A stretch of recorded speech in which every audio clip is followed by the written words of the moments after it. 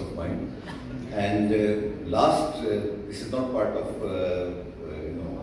my presentation, but I think the cases which are pending in the courts of different companies in the high courts or other, I think it is about time that we put up a proposal to our legislator to set up special courts, hydrocarbon courts, to settle the issues of hydrocarbon where judges are being trained in the subject so that they can decide in a period of 90 days to 180 days max. They can decide the cases. Instead, a case which is going on for years and years, and someone take a stay, that stay stays there forever. And thank you very much. I wanted to. I always end my presentation on poetry, and today I chose a verse from great Ahmad Fraz, and he said that शिकवाए ज़ुल्मत शब से तो कहीं बेहतर था, शिकवाए ज़ुल्मत शब से तो कहीं बेहतर था, अपने हिस्से की कोई शम्मा जलाते जाते। तो ये एक एफर्ट है OICI की, शेल की, जो पार्टनर हैं हमारे, हम सब की एक एफर्ट है कि जो अंधेरा है उसको कम करने के लिए हम रोशनी जलाएं अपनी। Generation of tariff. Actually, the generation cost is less than 10 rupees. It is 9 points. If we have that properly, there is some silver lining that we don't have to bring new generation to reduce the energy mix. Yes, we have to fix the circuit. We have to fix the capacity. In terms of the capacity, Pakistan is just above African countries in terms of per capita power consumption in the next 3 to 4 years by 2026-27. And obviously if that happens, it is going to be replicated in Pakistan. It is going to create some demand. But at the end of the day, the industrial demand has to pick up. And I'm sure that the government is negotiating with IMF in terms of how they can price industry at a level where their demand can grow. And obviously there are many factors. If that happens, then the energy cost of 16 rupees, it can go down. I can tell you, in our case, in KLFX case, the capacity cost is not more than 2.5 rupees per kilowatt hour if you operate the plant, on an optimum level. Which, if we are able to with Pakistan, we are kicking the can for a very long time. The entire power sector is being run and managed, but I would still say that, we have been in SIFC offices and they are actually not keen, they are enthusiastic to do it ASAP. So if that happens again, there will be a lot of opportunities for investors to take control of these distribution units, and with some utilities having daily losses of as high as 40%, again there will be huge opportunity to improve, make money, and also invest. When we talk about opportunities, obviously every opportunity should require some return. So it's something which again has to be understood by international investors for building the transmission lines. Yes, for sure, there is a need to bridge the gap between north and the south, because we have seen that cheaper generation was curtailed because the transmission line was not there, or the power cannot be evacuated from south to north. So, with another shade, Dr. Saab used one, मैं करूँगा कि व्यवस्था रहे शजर से उम्मीदें बाहर रख. Thank you. The lady, it requires much shorter timeline. In terms of the solar and the net metering, government has announced that they are not discontinuing net metering, but I'm sorry, and I will need to escape from here after saying this, but the 22 rupee buying rate is too high. I think the government is going to reduce it to something close to maybe 9 rupees. I can tell you, in many countries, please search, and you are from research institutes, in many countries net metering has finished. The governments are saying you can come up with your solar system, but do it for yourself. No, the grid It's not asking you to provide power to itself. You want to reduce your cost, you put up solar, but grid is not going to buy. In UAE it has happened. In certain countries in Europe, if you have a net meter, you have to provide that power for free. They will not pay you for that. So in Pakistan, we are still paying, and the payback in certain cases is less than 2 years. So, and the people who have to pay for that payback is the people who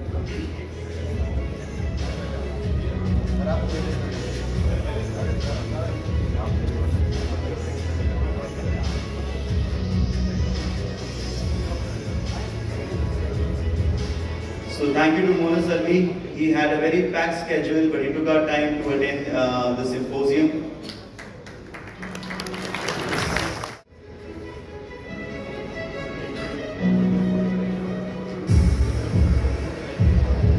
And with that, ladies and gentlemen, so it was not easy to do business. The contracts scientifically were not being maintained, and last but not the least, your payments were delayed. This situation got further aggravated over time, and we've talked about the circular debt. So, when you put all of this together, why would a foreign company want to work? Because you are not finding the big reserves, it's difficult to do business, and you are not getting paid. So that is one of the key reasons for the exodus. However, I would like to mention a few things. So, in the past, you need to have exploration licenses granted, you have to provide the acreage. So a lot of the activity that is taking place, as Dr. Zaidi also mentioned, is in the Indus basins and some other parts, but most of the country is still very underexplored. The density rate of wells is very low. So we are not in a place where we can say that Pakistan does not have potential. Pakistan does have potential, hopefully, but we can't say whether it's there or not. We can certainly say that tight gas, which was also mentioned, and perhaps I'll talk about that later. Certainly there is proven resource in tight gas, which is quite substantial. Shale gas is also there. And offshore is also an unknown, but it would be huge. As far as conventional reserves are concerned, the easy access areas where the infrastructure is there, I think the low-hanging fruit has gone, which is why the discoveries are quite small today. But again, there is a lot of area that's underexplored. So we are doing the right steps in terms of the licensing rounds. What we are not doing, which for example Oman does, is when they share a block, they have already done seismic, so the prospectivity is known before somebody applies for a license. Here, as Dr. Musaddiq also mentioned that, we want to get foreign companies to come to unrisk this, unrisk that. This costs money and nobody wants to do something unless they see a benefit for themselves. So that is the right step. Tight gas policy has been announced, so that is a good step. In terms of ease of doing business, a number of measures have been taken to simplify things, and I think they're all positive. So keeping it at a high level, I think this is good. The one key thing which is probably the most important is mentioned by, I think, Dr. Zaid's presentation, that we do have a capacity for almost 20 million tons per annum refining capacity. But actually we are operating for around 50 to 60% of the capacity. There are times there is a lack of fertile soil because the power sector started leaving behind fertile soil, so there used to be a lot of fertile soil. So then we would have to go somewhere to start exporting fertile soil. At times there is a lot of diesel, currently mainly because of smoking from Europe. So again, at times there is not enough we don't have that stuff. We have to either reduce the capacity or shut down the unit. These are the problems we have here. Generally speaking, the refining sector in Pakistan has the capacity to produce almost 60% of our HSD diesel production and a little bit more than 30% of our motor gasoline. So how to optimize production? So basically, naturally, we need to increase production of motor gasoline as well as diesel and reduce fertile soil which is no more required. Then it's basically upgradation of the refining sector. Because all the refineries almost are the same refinery.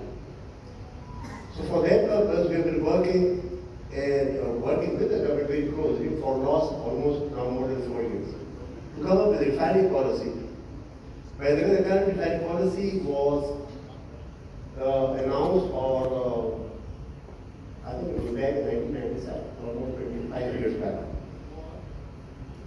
And I had done some calculations, and all this delay in the crude refining policy has cost the country almost $1 billion per annum. So we have already lost $4 billion because of delay in implementation or approval of the refining policy. The policy which you have mentioned, initially the policy would cater for both greenfield refining as well as brownfield refining.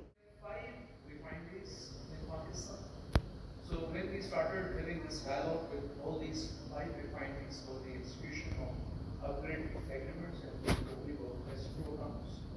So 3 refineries were on board, they were aligned, which is of course Adil South refinery, Atal refinery, second is National refinery, and third is Pakistan refinery.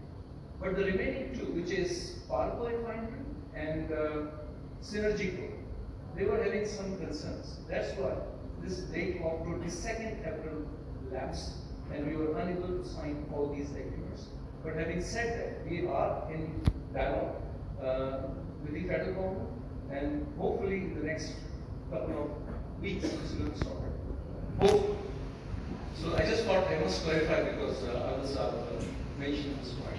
Now coming back to your questions, how can we curtail smuggling? Is it better? Fluctuating? Yes, I do agree that a couple of months back this number of volume which was being reported was very high. So I will only share what I am allowed to share because there are a lot of sensitivities around it. So OGRA, along with the Ministry of Petroleum, engaged all these stakeholders, all came up with a roadmap. I can only share that, such a large audience.